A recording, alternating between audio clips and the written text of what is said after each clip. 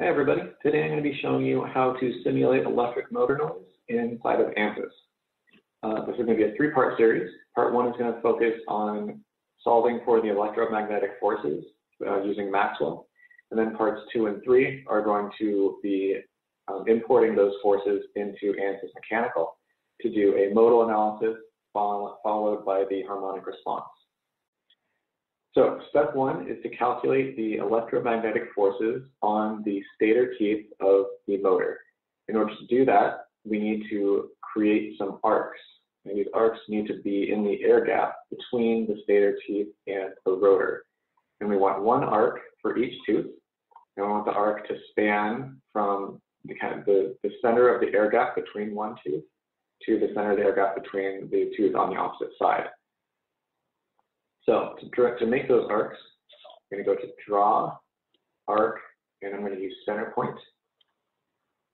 Switching to a cylindrical coordinate system to make this a little easier on myself. And I'm going to start by clicking on the origin. And then I know I'm going to make the distance from the origin 80.8 millimeters. That'll put it right in the middle of that air gap.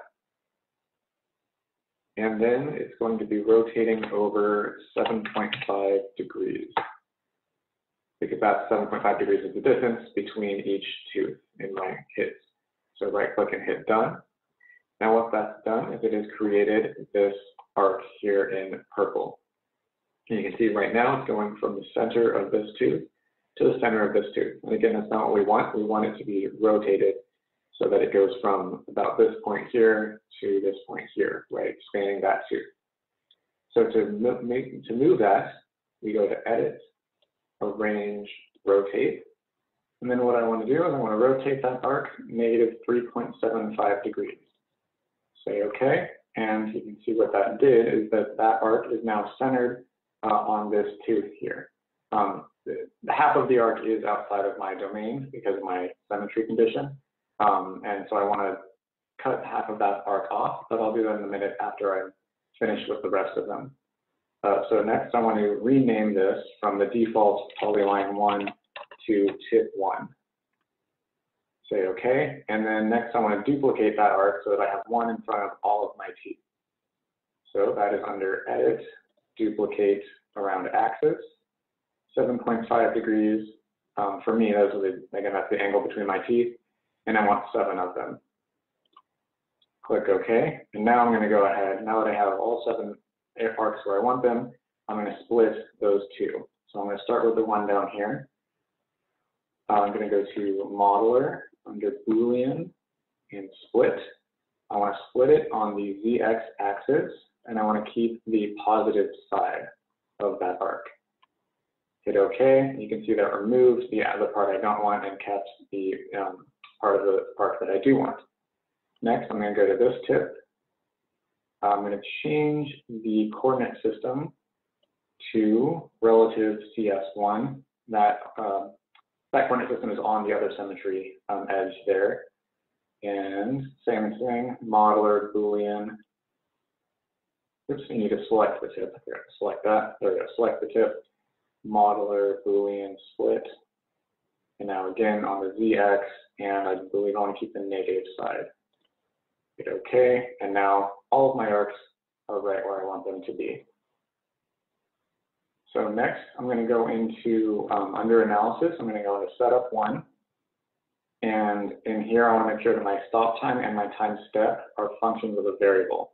These can just be a number, but having them as a function of a variable will allow us to parameterize the motor speed later. That way we can do a parametric sweep and get the harmonic response at different motor speeds. Okay, next we need to enable our harmonic force calculation so that we can calculate the harmonic forces on those arcs that we created. So we go under Maxwell 2D, go to Enable Harmonic Force Calculation, and scroll down until we find all of the tips. So this is where you activate those 7 tips that we created. And then go into Advanced, and you want our time range. We also want this to be a function of that variable we created. So I'm going to do that save here, say OK, and now we are ready to solve. So with everything all set up, we go to Maxwell 2D, analyze all. And this is going to take a couple minutes to solve, and then we'll look at the results once it's done. So now that our results have finished solving, we can come in and we can look at a couple of the result plots. This is just to make sure that everything solved correctly. And assuming that it did, we're ready to make this, we're ready to add our parameter. So we go under Optometrics Analysis and go into Add Parametric. Under Sweep Definitions, hit Add, and we want our variable to be sped mech, and then this is where you put in these motor speed that you want to look at. So for me, I'm going to go 1,000 RPMs to 5,000 RPMs, and I want to sweep in 1,000 RPM steps. Then click Add, and OK. And then under Options, you want to make sure you come in here and click Save Field and Mesh. Click OK to that. And that's it in Maxwell. So in the next video, I'll be going over to how to import these forces into ANSYS Mechanical to solve for the harmonic response.